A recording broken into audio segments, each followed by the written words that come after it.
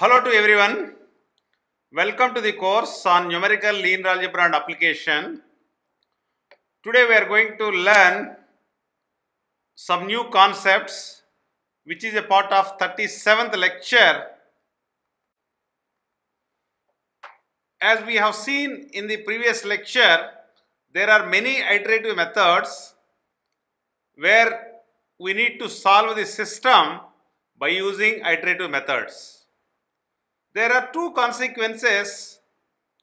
One is that we will not be able to find out a solution by using a direct methods such as Gaussian elimination method, Gauss-Jordan method, LU factorization and so on and so forth.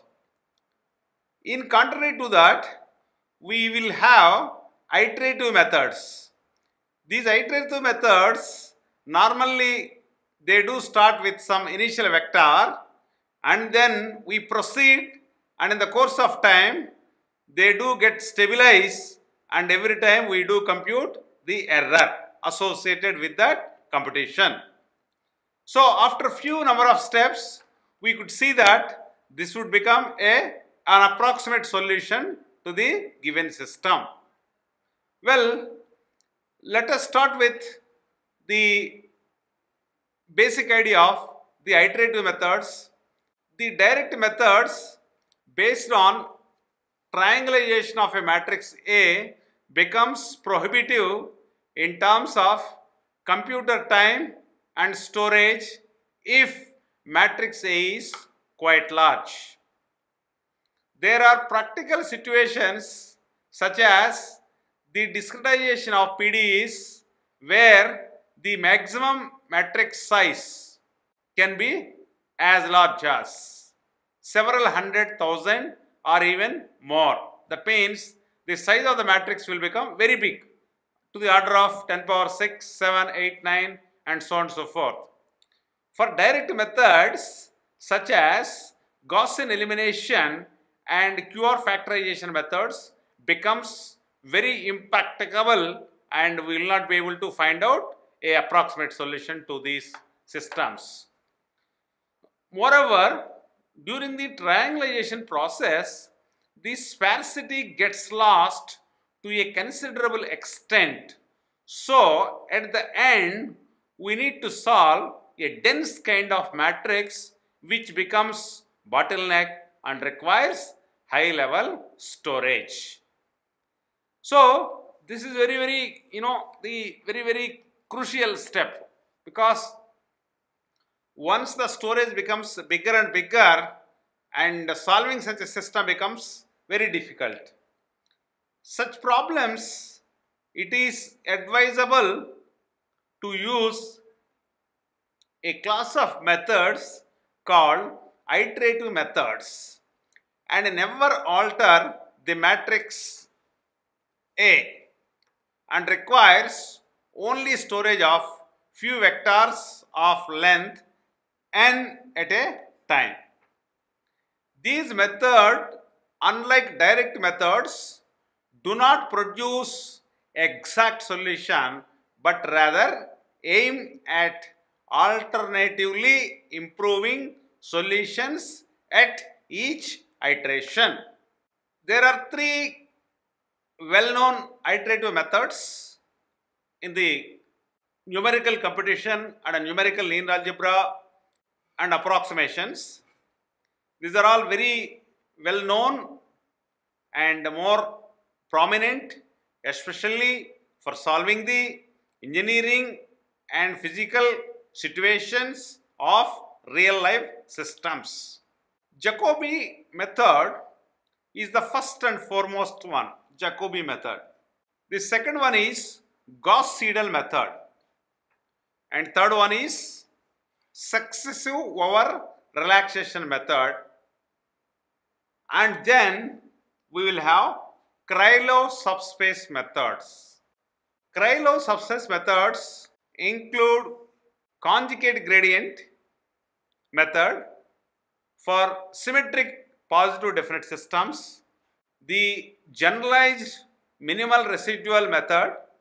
Third one is the biconjugate gradient method. biconjugate gradient method. And fourth one is the quasi-minimal residual method. The quasi-minimal residual method for non-symmetric systems. Krylov subspace methods to compute extreme eigenvalues of large and sparse systems. Now let us look into the practicality and practical procedure of the Jacobi method.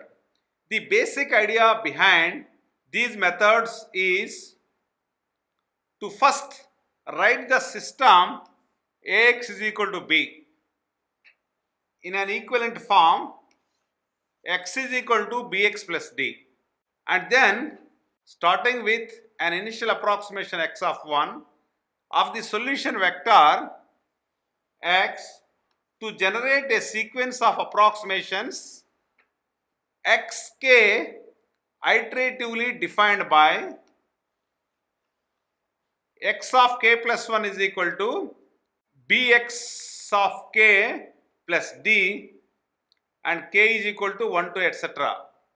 with a hope that under certain mild conditions the sequence xk converges to the solution as k tends to infinity.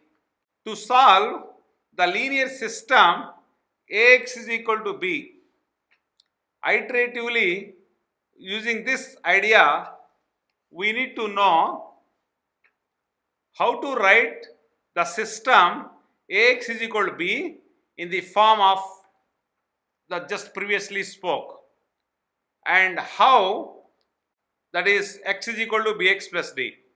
So this is x is equal to bx plus d. How x of 1 should be chosen so that the iteration 2 converges to the limit, or under what sort of assumptions the iteration converges to the limit with an arbitrary choice x of 1. There are three well-known classical iterative methods, that is Jacobi method, Gauss-Seidel method, and successive over relaxation method. These three methods differ in a way matrix B and vector D are computed.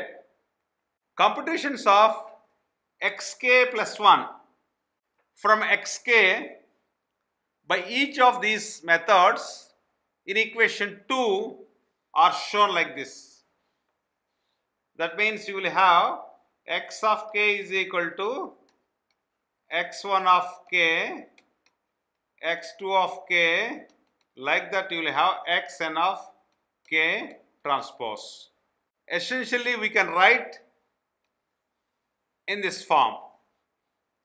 Xi of k plus 1 is 1 over ai. Already we assumed that aii will be free from 0. Multiplied with bi minus summation j is equal to 1 to n aij times of xj of k, and for every I is equal to 1 to etc. Matrix form of the Jacobian iteration, we can write it as A is equal to D plus L plus U, where D is the diagonal matrix and L is the lower triangular matrix and U is the upper triangular matrix. So the form of D is, you will have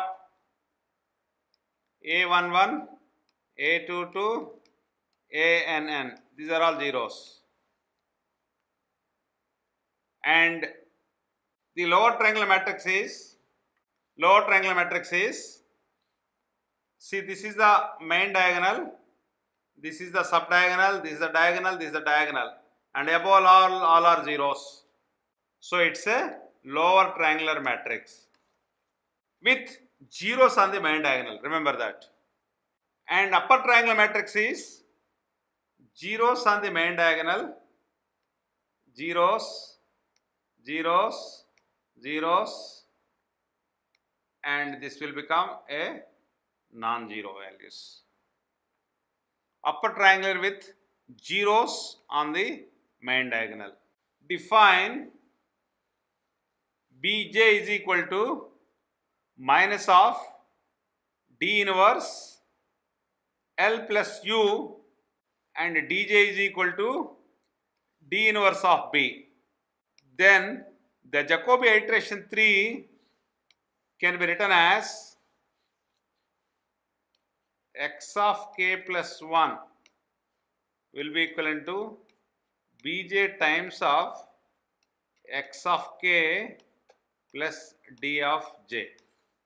X of k plus 1 is equal to Bj x of k plus d of j.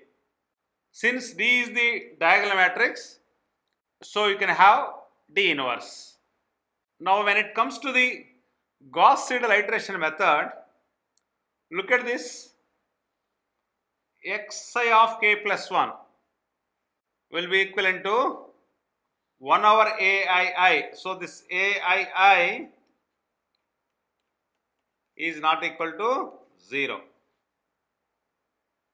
1 over aii times of bi minus summation j is equal to 1 to I minus 1 aij xj raised to the power k plus 1 minus summation j is equal to 1 I plus 1 to n aij xjk, where I is equal to 1 to etc. The idea is to use each component as soon as it is available. In the computation of the next component, this is not done in the Jacobi method. So the main difference is, the idea is to use each new component as soon as it is available. So that means whatever value is being available, you update it each time, need not have to wait for the next variable. For instance, if x1 is known, just use this x1 while computing x2. Similarly, use this x2 while computing x3. Then matrix form of Gauss-Seidel iteration technique will become like this. B Gauss-Seidel is minus of D plus L whole inverse times of U, and this can be written as D plus L whole inverse times of B. Then xk plus 1 is equal to B times of Gauss-Seidel x of k plus D times of Gauss-Seidel. So the basic idea is, in the Jacobi method, you are using all unknowns, let's say x1, x2, x3 at one go, and in the Gauss-Seidel, you don't need to wait for completion of one iteration. Whatever is known x1, you are using in the subsequent iteration and keep on doing like this. That's the basic difference between Jacobi and Gauss-Seidel. And when it comes to the successive or relaxation method, here we use what we call a successive parameter, which we call it as relaxation parameter.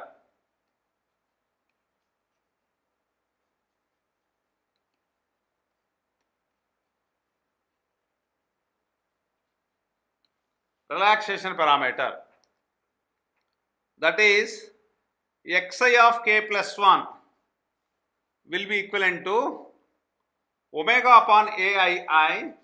So this aii not equal to 0 times of bi minus summation j is equal to 1 to I minus 1 aij xj of k plus 1 minus j is equal to I plus 1 to n aij xj of k plus 1 minus omega times of x of k for I is equal to 1 to etc.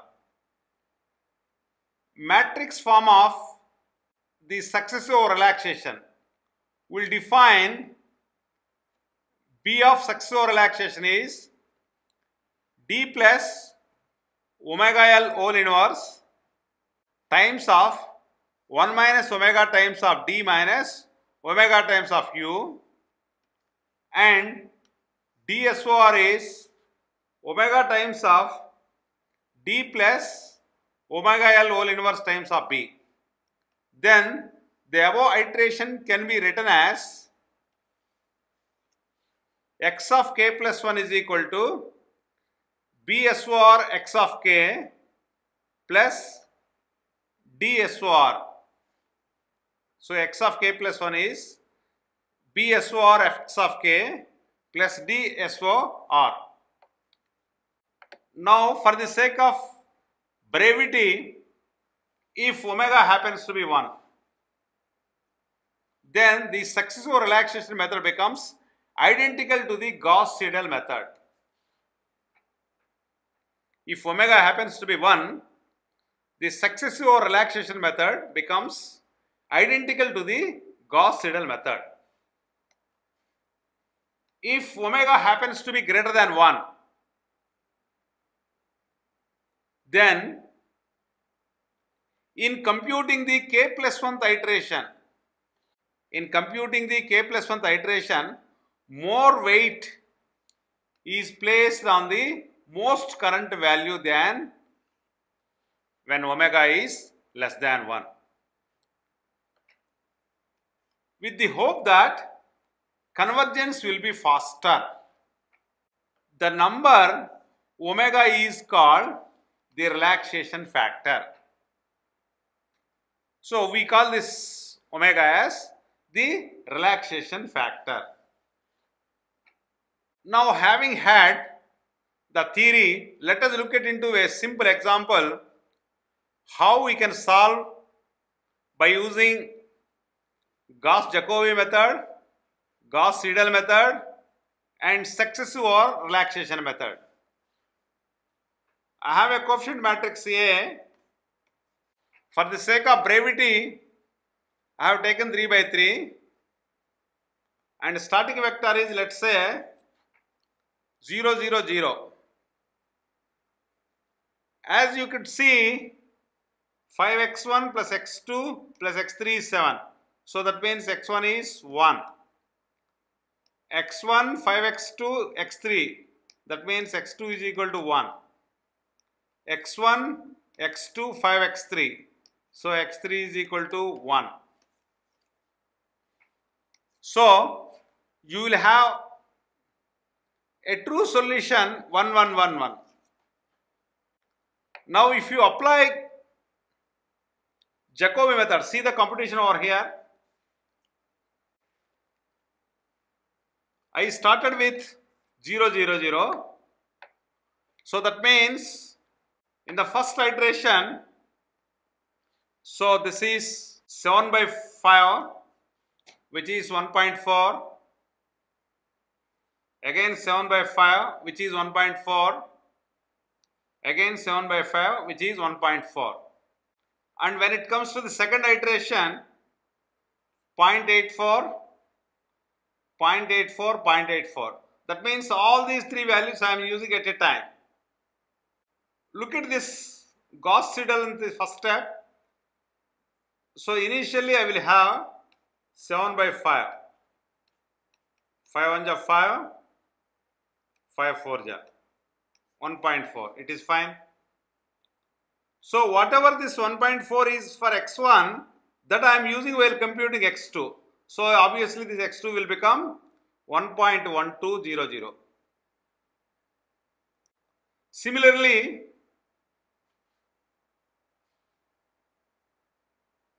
for the third matrix, x3. So whatever x1 is known and whatever x2 is known, I am using it while computing the x3. So I do get this as x3, 0.8960. And with omega is equal to 0.2 and with omega is equal to 1.2, that is relaxation parameter. So x1 is 1.6800, x2 is 1.2768 and x3 is 0.9704. Now when you go for the next iteration, see that this is for Jacobi method and this is for Gauss-Seidel, 0.9968, 1.0214, 0.9964, and SOR method with omega is equal to 1.2, 0.8047, 0.99860, 1.0531. And Jacobi method you see, and Gauss-Seidel you will have like this.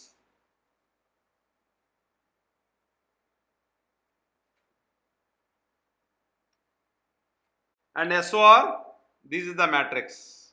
So if you look at after 5 iterations, look at this. This is by using Gauss Jacobi, where the true solution is 111, as already we did it. And this is for Gauss-Seidel and this is for Gauss successive or relaxation. After 6 steps you can see x1, x2, x3, x1, x2, x3, x1, x2, x3. So after 6 iterations, you will be getting exact solution. This is the exact.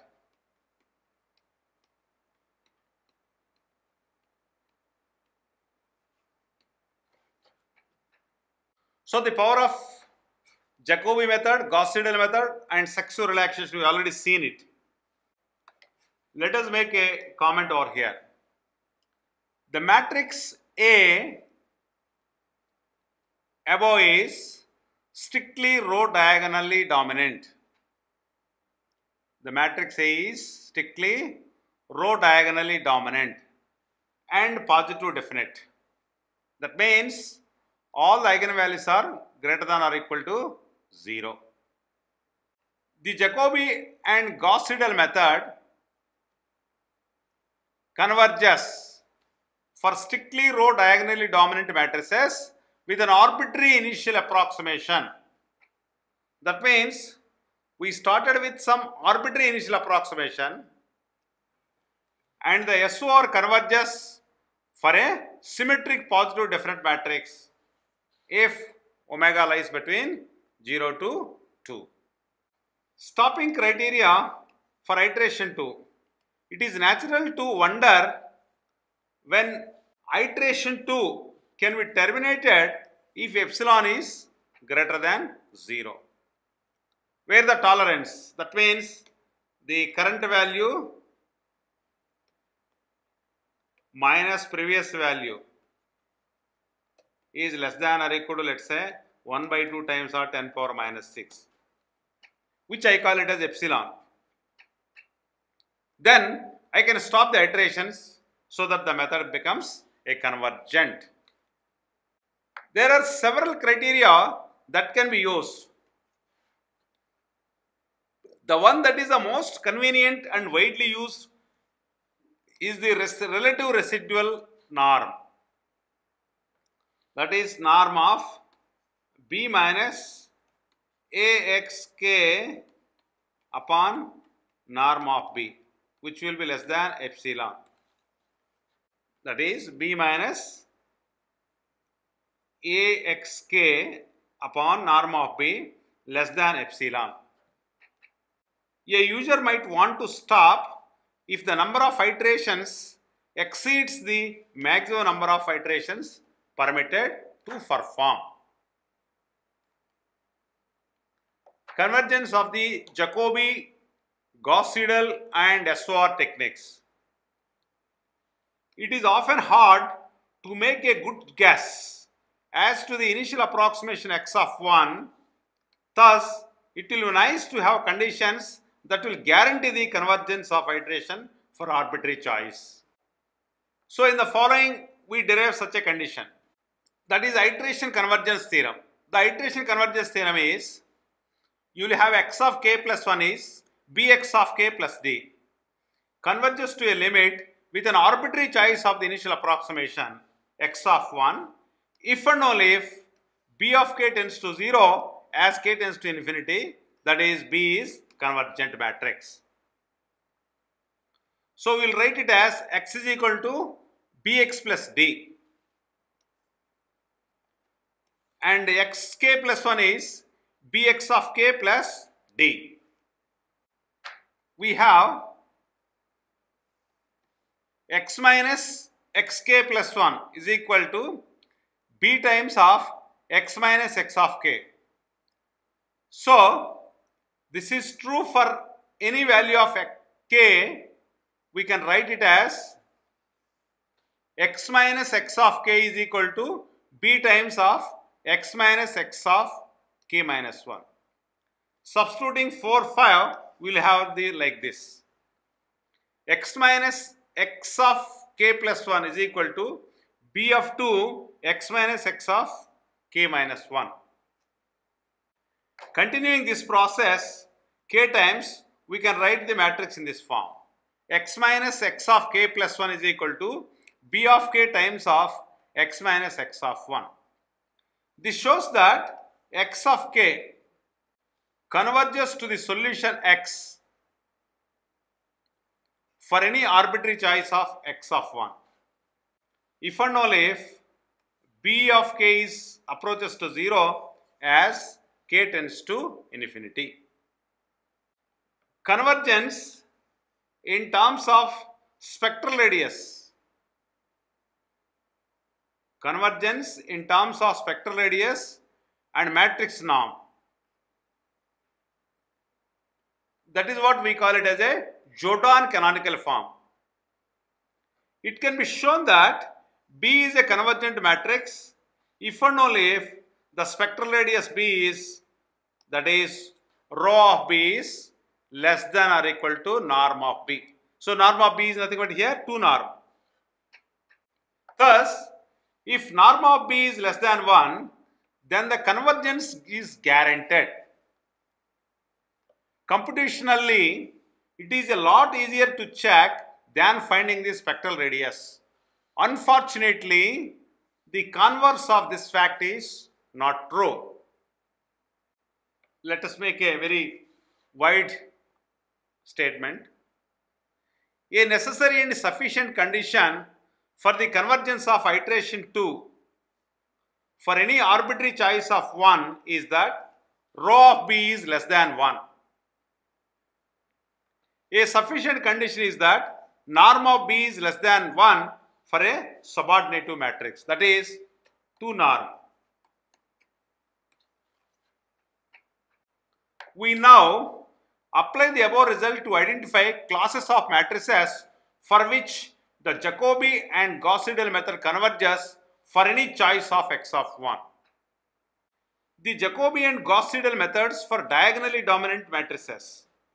If A is strictly row diagonally dominant, then the Jacobi method converges for any arbitrary choice of the initial approximation. So the thrust would rely on the diagonal dominance. That means mod of A11 is greater than or equal to sum of the elements in the particular row. Similarly, mod of A22 is greater than or equal to sum of the elements in the particular row. So it should agree for all the rows. Then we say that the matrix is diagonally dominant. Let's see the proof. Since Aij is strictly row diagonally dominant, then we will have this. Mod of Aij is greater than sum of the elements in that particular row. So we will write this as a matrix B, that is, this is the zeros, right? These are all non-zeros.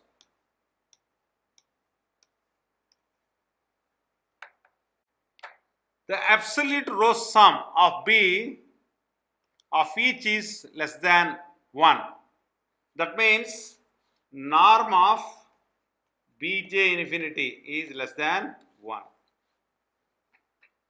So what is the corollary? If A is strictly row diagonally dominant, then the Gauss-Seidel method converges for any arbitrary choice of x of 1. So the proof is very, very simple. Let lambda be an eigenvalue and let u is equal to u1, u2, un be the corresponding eigenvector of Gauss-Seidel iteration. Then we can have rho of B Gauss-Seidel is less than 1. That means the spectral radius is less than 1. From the expression, we can write it as minus of uu is equal to d plus L times of lambda u. So, when you, or we can write in the summation form like this. Minus of summation j is equal to I plus 1 to n aij uj is lambda times of this matrix. So, lambda times of aii ui will be like this matrix. Let uk be the largest component having magnitude 1 of the vector, then from the above equation we can write like this. Mod of lambda akk is less than or equal to mod lambda times of this expression plus this expression. So, or else we can write like this. This is the final form. Aij is the ith row and jth element. Akk is the main diagonal. So, since A is strictly row diagonally dominant, that means mod of akk minus summation j is equal to 1 to k minus 1 aij. So, this would follow this inequality. That means rho of BGS is less than 1. So, in all the cases, spectral radius will define the convergence of this scheme. That is, remark is, it is usually true that the greater the diagonal dominance of matrix A, the faster the convergence of the Jacobi method.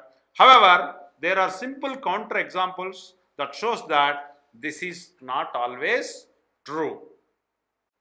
So, for example, you look at this 2 by 2 example. This example was produced by research Varga. You see that RS Varga. It is easy to see that rho of B of A is greater than rho of B of A2. If you compute this, spectral radius of A1 is greater than spectral radius of A2. That is maximum row sum.